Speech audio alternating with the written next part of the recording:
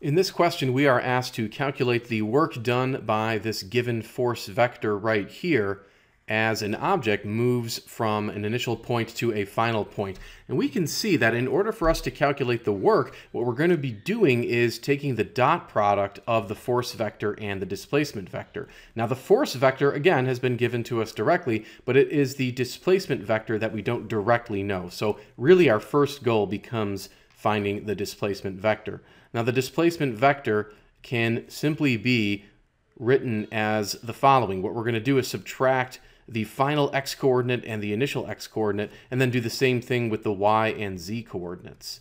And we may find it helpful to go back in a moment and label the coordinates with x1, y1, z1, and x2, y2, z2. So for example, the initial point would be your x1, y1, z1, and then your final point here is going to be x2, y2, and then z2. So we'll plug into this little displacement formula to find the displacement vector. We'll do x2 minus x1, so that's 6 minus 0, which is just 6.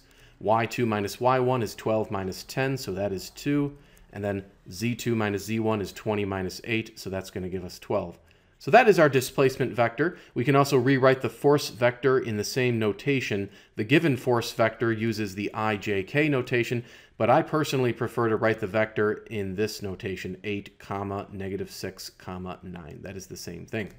So now it's time for us to actually do the dot product. Recall that the work is the dot product between the force vector and the displacement vector. We may need to remind ourselves about how to do a dot product, and that is what definition number 1 down here is for. In this case, the definition is using two vectors. They've labeled them A and B. And basically what you're going to do is take the product of the x coordinates, y coordinates, and z coordinates, and then just add them together. So for example, in our case, if we were going to do the dot product between force and displacement, we could write that as F1 d1 plus F2 d2 plus F3 d3. This is going to give us the value of the work. So when we say F1 times d1, what we mean is just to multiply the x-coordinates of those two vectors. So 8 times 6 is going to give us 48.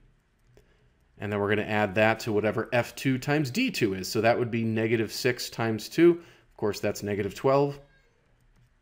And then we're going to add that to F3 times D3. That's going to be 9 times 12. That's going to give us 108. So if we pick up our calculators, we can figure this out. This is going to be 144. And then if you're interested in the unit, you'll notice you've been multiplying force and displacement. Force was stated in the question to be measured in newtons.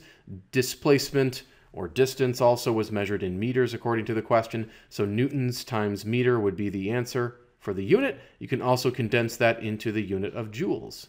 So this would be the final answer and thus the work done by that force. Thanks for taking the time to watch the video. If you're interested in making a small donation to my cause, I would greatly appreciate that. But if not, no problem. I appreciate you taking the time to watch the video anyways.